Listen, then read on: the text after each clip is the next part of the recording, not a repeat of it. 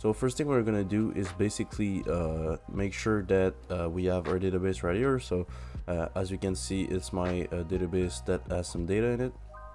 Next thing I want to do is basically go in the project settings, and then after that you're gonna click on under configuration. You're gonna click on database, and on database you're gonna be able to see the basically the info for connecting to your database.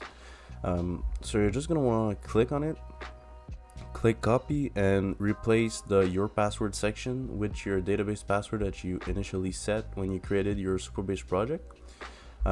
So this is for that, and this is basically your current address for your Supabase database that is hosted on their AWS server. So you're gonna take this URL, and next thing you're gonna want to do is basically go and create a folder on your directory, any directory. So myself, I put it on desktop, so Supabase migration example. Create a dump folder and basically open a PowerShell prompt right here. So we're gonna be able to run some commands. Okay, so I've pulled out the basically the commands you're gonna need to run in order to dump your database, and basically we're just gonna start right now. So you take this basically the URL you had and you put it right here in the command, and I'll put the full comments in the description right there, so definitely go check it out. But basically the command looks something like that. So we have the file dump, the roles, schema, data, everything. So we're basically gonna start by dumping the roles of the database. So this is all your RLS policies, your users, and everything. After that, we're gonna dump the schema. So this is like your auth schema if you've changed things in it. Then you have like all your public schema, so all the tables you've created. And then after that, we're gonna dump the data.sql, which is all the data that's in our database, which is gonna be the biggest file. So we're gonna start right up.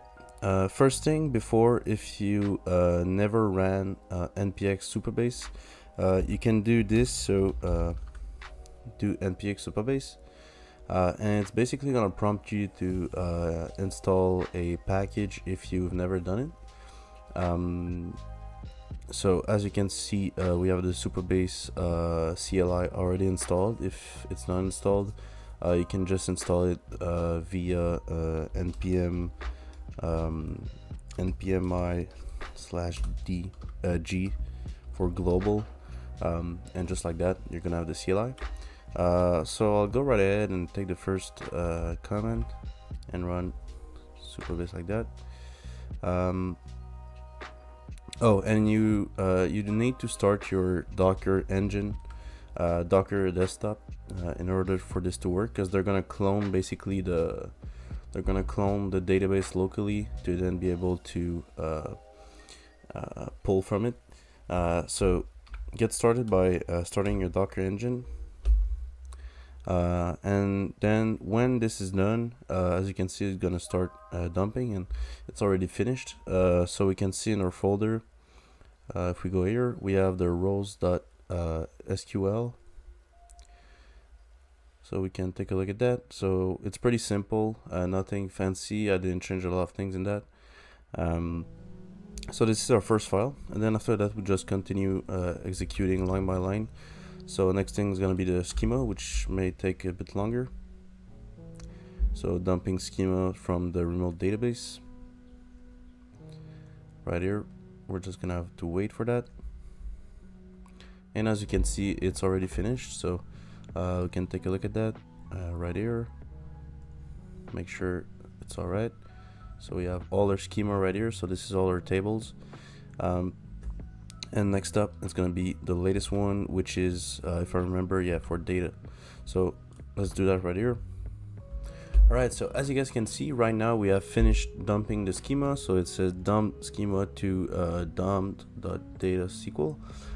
So right now that this is finished, we're just basically gonna see in our folder if it's done it properly.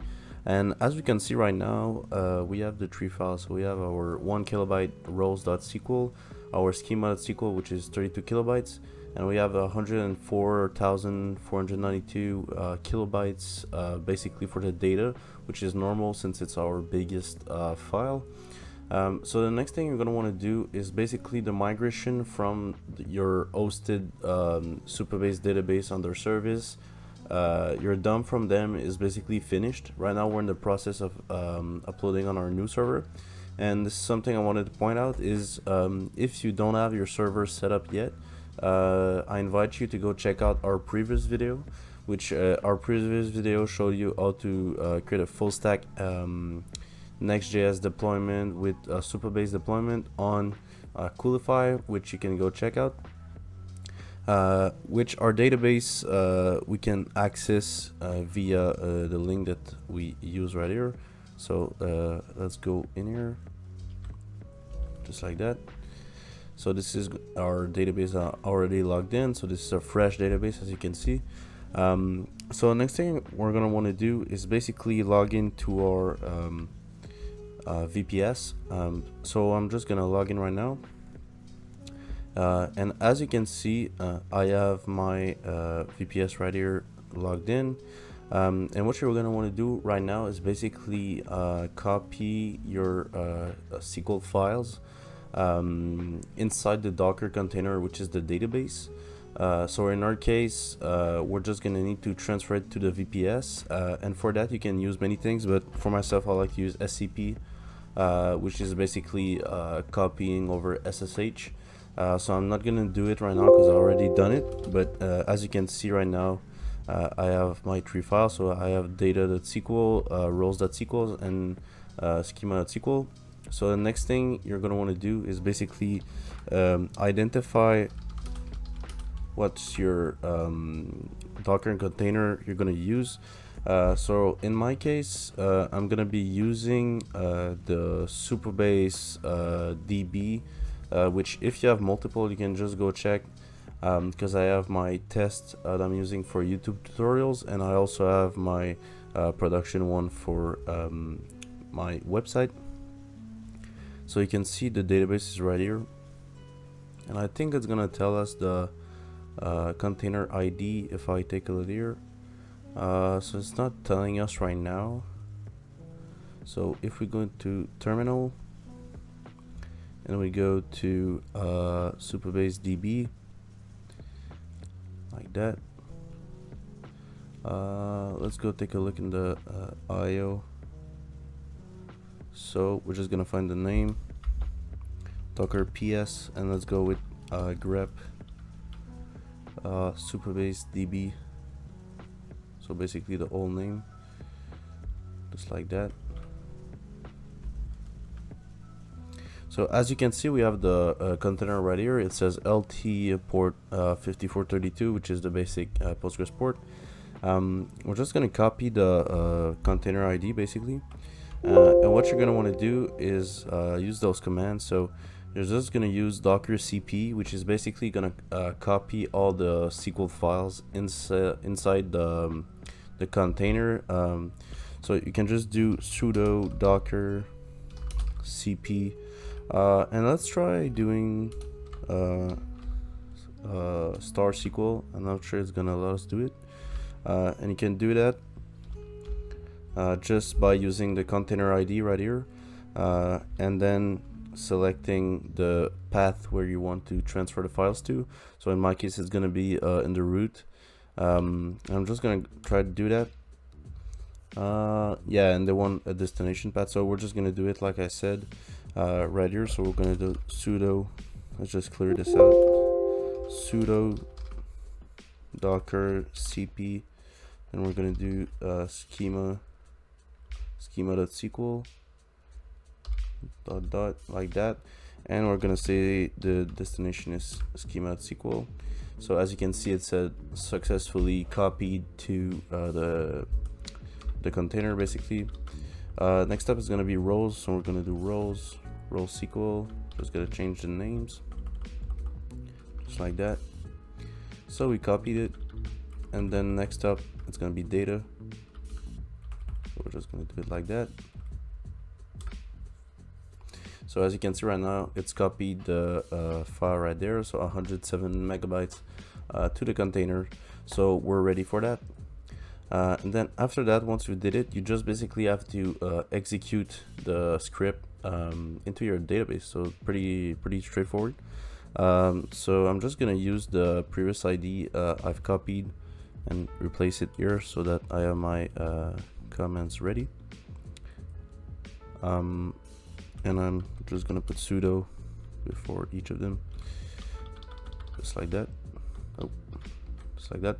All right, so right now what we can do is basically start by creating the schema inside the database. So we're just basically saying to Docker, execute this psql command inside the Docker container, and basically choose this file for psql to execute inside it. So we could do only that if we were using the Postgres install on the host, so on our VPS. But since we're using Docker containers, we need to specify the container to execute it in. So we're just gonna do sudo docker exec like that, and it's gonna basically upload our file into our Postgres database, and then you're gonna need to enter your database password, which you can find on your dashboard here. So database password. Again, I'm gonna change this after, so don't you guys try to steal it. And just enter it like that, and as you can see, it's already created a schema. So next up, we're gonna go back and run our second command, just like that. Go here. It's gonna ask for the password again, just like that. Again, we did that. So right now it's gonna be the last one, which is the data.sql file. It's gonna be a bit longer. I'm gonna need the password again, and it's gonna start inserting into our tables. So as you can see, it's copying right now the data, and it's pretty much finished. So depending on the size of your database, it's going to be longer or shorter, but in my case it was pretty short, so we just did that. So right now you see it's already updated. So this is my project, Supabase Kong, basically the example project I made, and all your data is there. So you have your schema, your data is there. So this is my books data. We have other books like that with ISBN. So this is basically all you need. And like for the authentication part, it's all there. So this is a previous version of my users, but it's still there. So all your things are there. And let's say we want to go for logs. So as you can see, you still have logs, which is nice. It also imported logs, and right now you're pretty much set to be ready to use it. Like I said in the last video, if you guys want to set up the OAuth setup for the database, I invite you to go check my video, which I'm gonna link in the description, because it requires a bit more setup in the Docker Compose file to be able to use OAuth on the self-hosted version. But otherwise, it's pretty much it. Pretty much straightforward to host it, and you're gonna be able to use it as soon as you've done that. So I hope you guys have a nice day. If you have any questions, make sure to ask them in comments, and please subscribe so you can stay updated for next videos. And I'll see you guys in the next one.